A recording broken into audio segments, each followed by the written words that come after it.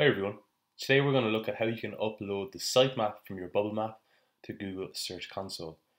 The reason we want to do this is it just indicates to Google what pages specifically need to be crawled.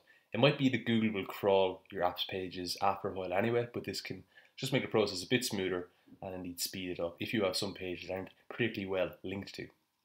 So what you need to do is go into your bubble editor, click on the Settings tab, go to this field here, expose a sitemap file, and make sure this is ticked. And then you want to tick all the pages that you want to add to your sitemap file. You'll see I don't have all of my pages ticked here, and in fact quite a few aren't. The reason is some of these are quite specific to the users, and I don't think there's any need for them to be exposed to Google and get indexed. So for example, this one here, the dashboard, there'll be a lot of sensitive information there. It's not something I really want or need to have exposed to Google, so I've left that unticked.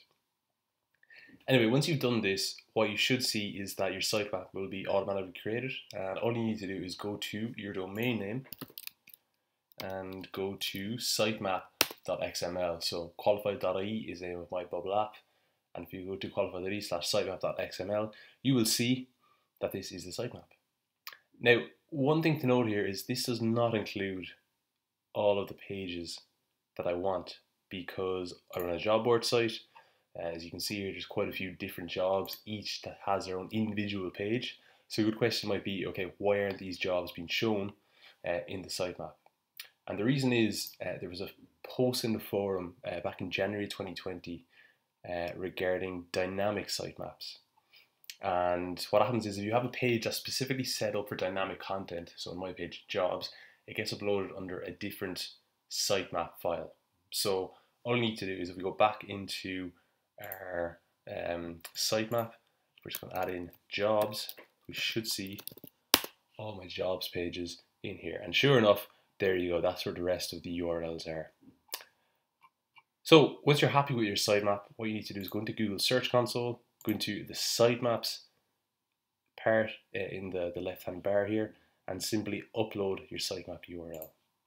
Now, you don't need to upload the dynamic one and the main one separately. What you can just do is upload the primary one, put that in there, submit it successfully.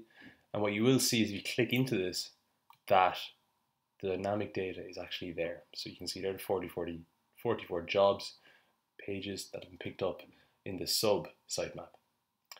So anyway, that's how you upload your sitemap to Google Search Console. Hope this was a help, and if you would like to get some more Bubble SEO tips, do subscribe to the channel.